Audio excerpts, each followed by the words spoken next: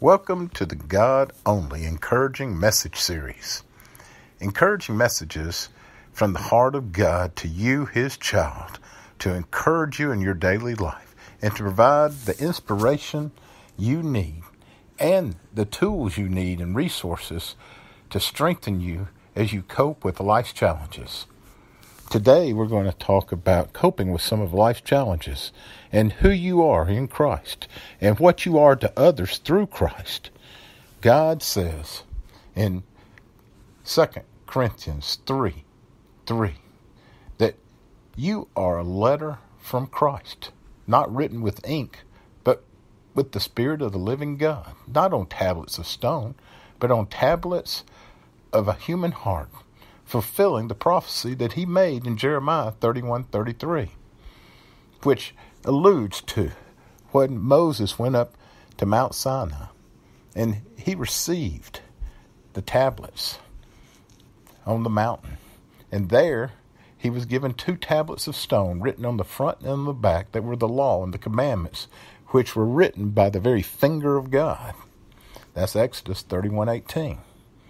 And it was to teach the people, he says, in Exodus 24:12. But just as God wrote with his finger on the tablets front and back, so now God has written with his finger in your heart his law. For he says in Hebrews 8:8-12 and 10, 16 and 17, and then again in Jeremiah 31:34, he says, I will put my laws within you, and on your hearts I will write them. By the Holy Spirit, he is saying, I am God. You are my child. You know me, and you recognize me. You understand me, and you're acquainted with me, who forgives your iniquities, and I seriously remember your sins no more. For God has imprinted his laws upon your mind and upon their innermost thoughts and understanding, and engraved them upon your heart. And he is your God and your Father, and you are his child, and he is fulfilling his word in you, to you, and through you. And because you really are his child, God has sent his Holy Spirit of his Son into your heart, crying, Abba, Father, Father. Galatians 4:6. Therefore, you're no longer a slave to sin and the law of sin and death, but you're a child of God, a child of the Most High. The law of the Spirit of life in Christ Jesus has now set you free from the law of sin and death, and you walk in the freedom in which Christ has bought for you. The Spirit of the living God himself, living in you and through you, testifies together with your own spirit, assuring you that you are the child of God. Romans 8:16. So I tell you, most assuredly, you are a letter from Christ, because you're a child of God. The Holy Spirit himself dwells in you, and he equips and he empowers you to go far over and above all that you dare ask or think, infinitely beyond what you can even imagine, further than your highest prayers, desires, and thoughts, and hopes, and dreams, further than you could even possibly think of ever going on your own, in your own strength and your ability. For it's by the action of God's power that's at work within you, which is enabling you to carry out his purposes and desires by doing his works through his power that is in you. You see, you don't need to be intimidated when God presents you with challenging circumstances and tough times. He expects you to turn to him. The problem is we try to work things out in our own abilities and our own talents and our own thoughts, forgetting that we're not to lean onto our own understanding, but we're to acknowledge that God is at work within us, and we are to praise and thank him for giving us the strength and understanding and knowledge that we need for every situation or circumstance. And when you do, you will see that you can expect him to turn your lemons into lemonades, your scars into stars, because he is ever faithful to you who puts your trust in him. The Holy Spirit inside you works through you to do those things that are challenging to your natural abilities, talents, and your strengths. The key word is through you. He does not mean in association with or alongside. God comes to live in you.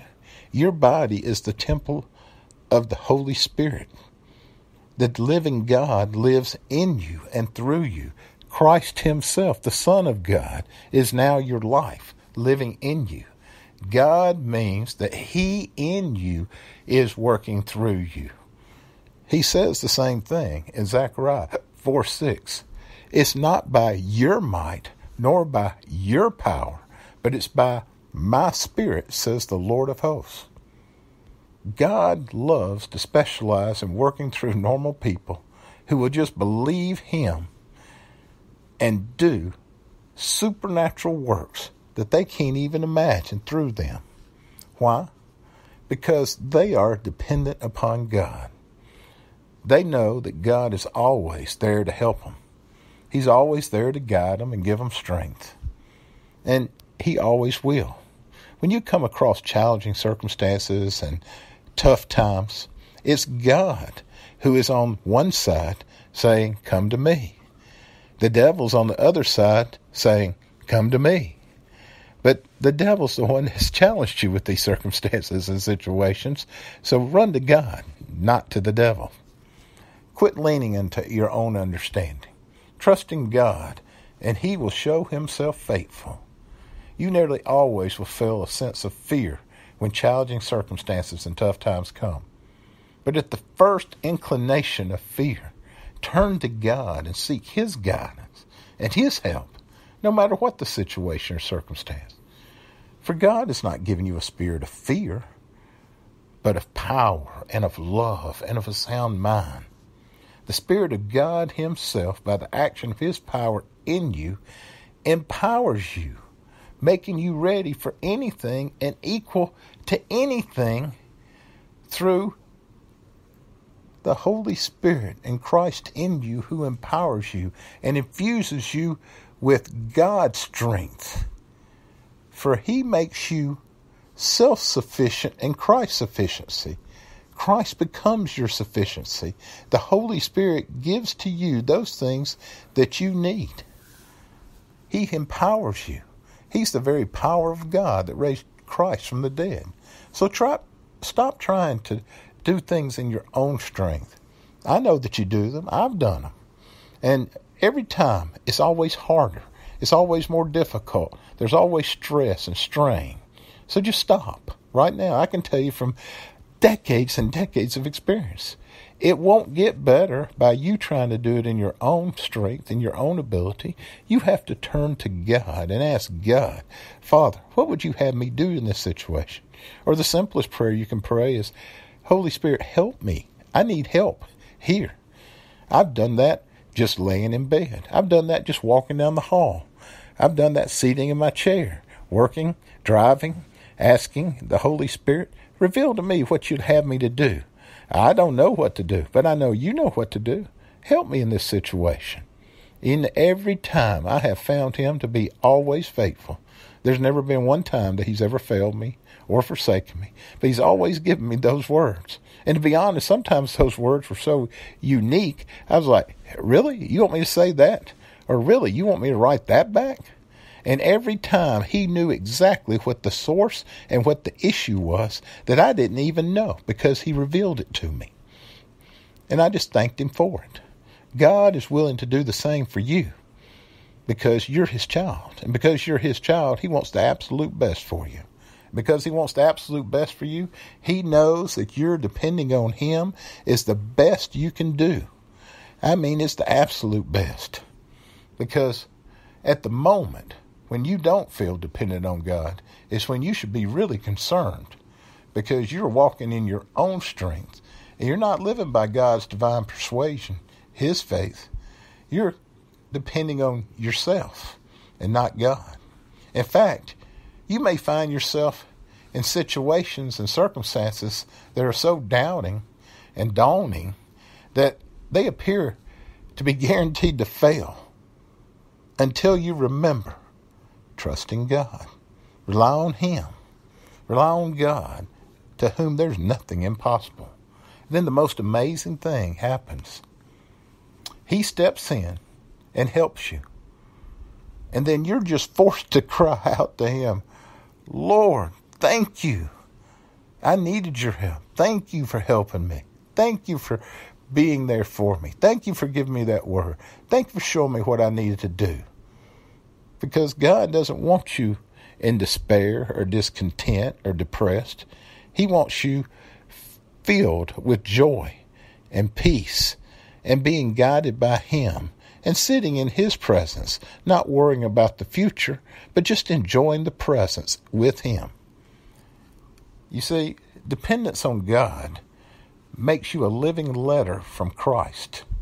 For you become a demonstration of the Holy Spirit working in you and through you by the action of the power of God operating in and on you.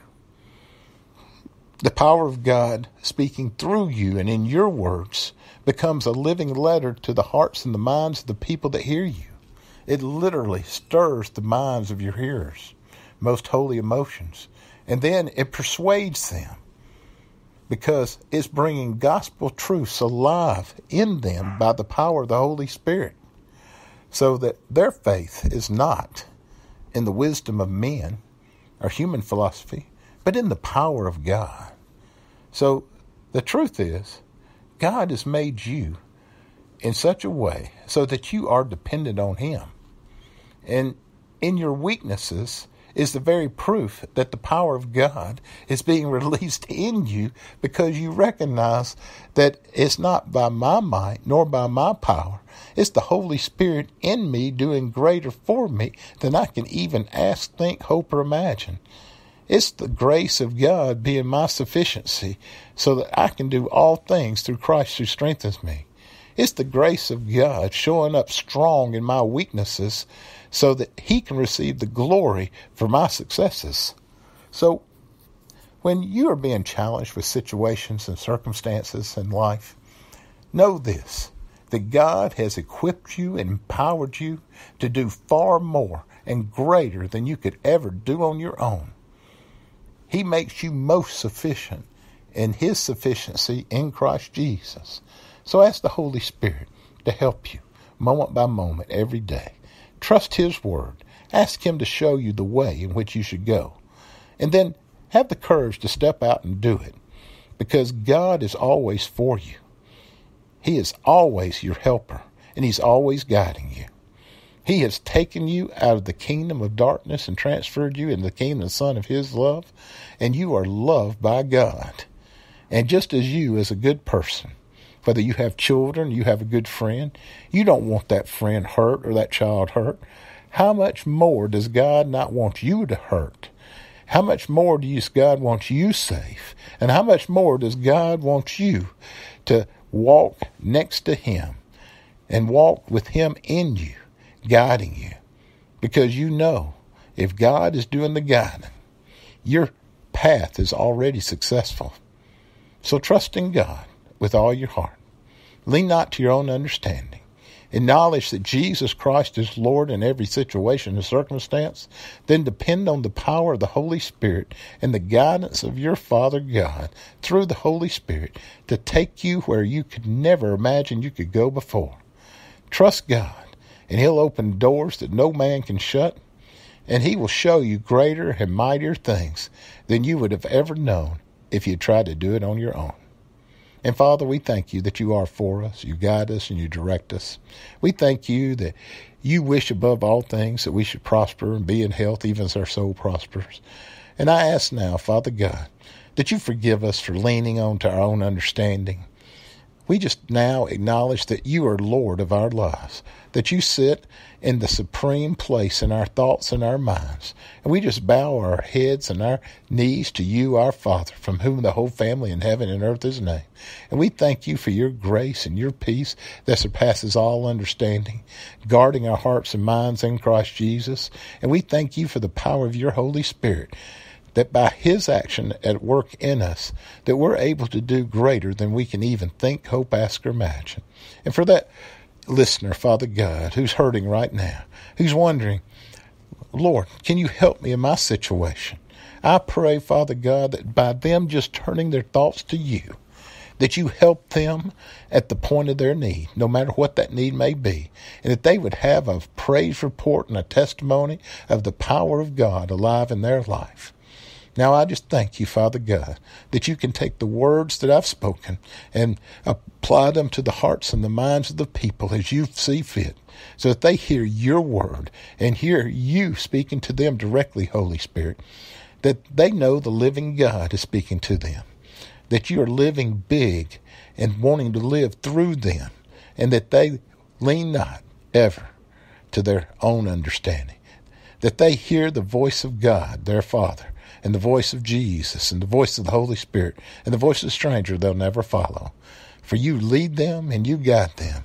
And it's my prayer that they will bring you glory as I bring you glory by trusting in you with all my heart. Now, Father, help us in all the affairs of life. Give us your understanding.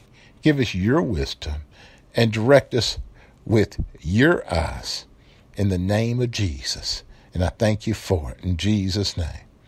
Until next time, remember, God loves you, I love you, and Jesus Christ is Lord, who will help you in every affair of life. Have a good day.